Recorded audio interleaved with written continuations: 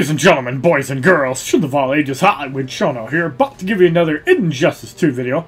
Now, in the previous video, before the Justice League Flash 4-star promotion video, we talked about some good characters used on Brainiac. Now, in this video, we're going to talk about characters you should not be using with Brainiac at all. Do not even focus on these characters for raids. And the first one on that list is Enraged Bane. Now, as you guys know, when hit by opponent abilities, Bane becomes unblockable for 6 seconds, and he just doesn't really have anything that actually complements him. Yes, I could probably get his damage up, and he could do decently, but I don't find Enraged Bane to bring anything to the table. You need characters that will bring things to the table. Now, another character that I don't recommend focusing on is Primal Swamp Thing, and the reason for that, he's a super slow attacker, and he is a tanky card. However, he does nothing in the form of offense. And when it comes to the raid bosses, you want offensive-minded characters. Primal Swamp Thing is not one of them. Sub-Zero's Clone Toss does not work, and his specials do horrible damage. I believe freezing opponents might work, it might not, but even still, Sub-Zero is a garbage character. You do not want to use him in raid bosses. Flora Poison Ivy in this game mode is actually one that I do not recommend, because she just doesn't do enough damage. Yes, the Vine Drill is amazing in Arena. This is an A-tier Arena card. But when it comes to actually dealing with other sources, I think that Flora Poison Ivy falls a little bit flat. I don't think you should focus on her in the raids. She's a great Arena character. Don't focus on her in raids. And as far as Silver Green Arrow goes, if you do not have Ace Green Arrow, or if you do not have Multiverse Green Arrow, then you'll probably want to do that. Now, keep in mind, this passive I don't think works on White Canary. I have not tested it yet, but this passive specifies Black Canary. Is that going to really change the card? No. I think this Green Arrow sucks. You should use the other options. Horrific Scarecrow makes abilities specials cost more. Great for phases 1 to 3. Horrible in phase 4. I definitely think you should focus on him. Speed Force the Flash does generate fast attack chance, so really solid, especially if you're using Robin, so I would not write out Speed Force the Flash.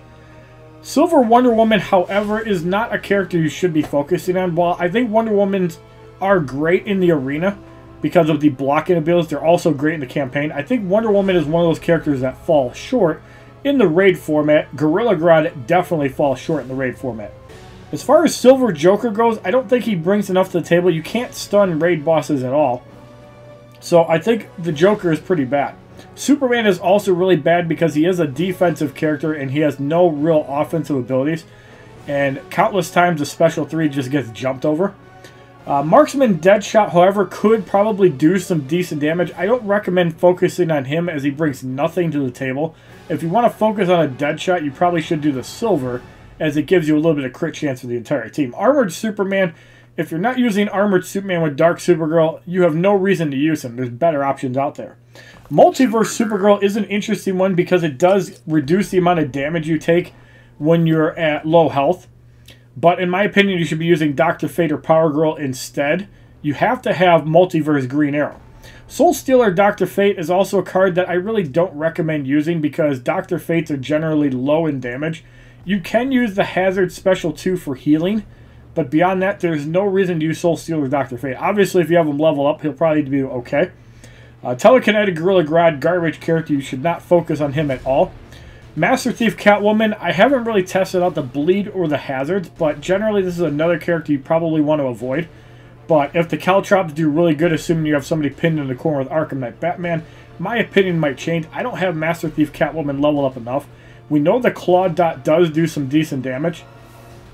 And any character can be used with Multiverse the Flash to increase the crit damage, so keep that in mind. However, John Stewart Green Lantern does that as well. Silver Flash, however, is a bad character and one that you should definitely avoid. There's no reason to use it. Harley Quinn, the only benefit to her is that she gives 10% attack. But unless you have her as a team synergy, there's no reason to use her. Unhinged Harley Quinn is another useless character. I'm pretty sure you can't steal the clones at the beginning of Stage 4. So, Unhinged Harley Quinn, a garbage character. Cyborg generally is a bad character, but remember he does have a power drain, and he can regenerate health while tagged out. So I think that in this format, he's not entirely useless because you can use him to soak up hits while you're generating power for your other teammates, use him with a defensive character like, for example, Atlantean Armor Aquaman, and you can double down on power drains. I think you can use him with the Atlantean Armor Aquaman and be okay. Use Cyborg to take the hits, have Aquaman throw down the power drains and get out, and I think you'd be okay. Silver Catwoman suffers from the same problems as Master Thief Catwoman. I don't think that she's really good in raids. Entangling Poison Ivy does reduce power generation. Power generation dampening is really good in Phase 4 of Brainiac, so while Entangling Poison Ivy seems like a bad card on paper, if you can slow down how much they generate power, and it's the same thing with Captain Cold, it might actually save you through the 4 phases. So I'm not going to write off Entangling Poison Ivy completely. I am writing off Flora Poison Ivy, but I think there is some use for her. Now for Ace Green Arrow, he does have that power drain, and on tag out, Green Arrow fires an electrical smoke arrow that power locks an opponent for 5 seconds. This ability is actually amazing against Stage 4 of Brainiac, because as we know, a lot of characters except for Multiverse Green Arrow, or any Multiverse characters, have a 4-second tag-in. So if you're running characters like Atlantean Armor Aquaman, you can power lock with Ace Green Arrow. If you're running Dr. Fate, you can probably get off 2 power drains with Aquaman and then tag back into Ace Green Arrow and possibly fire an electric arrow with him. So Ace Green Arrow is definitely usable, and I think there's another character that has power lock. So those effects aren't that bad. Last Laugh the Joker, Swamp Thing, totally useless. Do not use those cards. Last Laugh the Joker can be really good in Campaign, coupled with Sub-Zero and Dr. Fate. So Campaign and Arena, you can definitely use Last Laugh the Joker. Don't focus on him in raids. Bane, generally, I would write off as a useless character. However, there is some weird synergy with Silver Harley Quinn as well as Justice League Cyborg. So you can actually get extra damage out of that. So I'm not going to write off Bane completely, because if you're using Justice League Cyborg and, for example, Mythic Wonder Woman, Justice League Batman, BVS Superman, Bane could actually work as a support character. So I'm not going to write him off. Energized Starfire is not a real high damage card, but she can take hits like no other. So in like the 1 minute phase in stages 1, 2, and 3, Energized Starfire is just not going to die. Black Canary, on the other hand, is a card you should not focus on, and Deadshot, like we talked about, does give the team 10% critical attack chance, but Silver Batman gives 20%. So unless you're using Deadshot for a team support boost, do not even work on Deadshot at all. Warrior Queen Wonder Woman, however, is a weird card, and while she is really good in Arena and Campaign, I think that this Wonder Woman is really bad to use in raids. I wouldn't even focus on her. Unbreakable Cyborg, also the stun chance does not work. The EMP is a hard hazard to use, and Total Meltdown does do okay damage, but generally you're not going to be using Gold Cyborg, and Silver Cyborg is probably less useful. Hellboy, on the other hand, for Phase 3 is amazing, because on the dot damage hazard, it should actually heal you. So if you stay on the left side of the screen, you're going to be able to do decent damage to Brainiac and also heal up as well.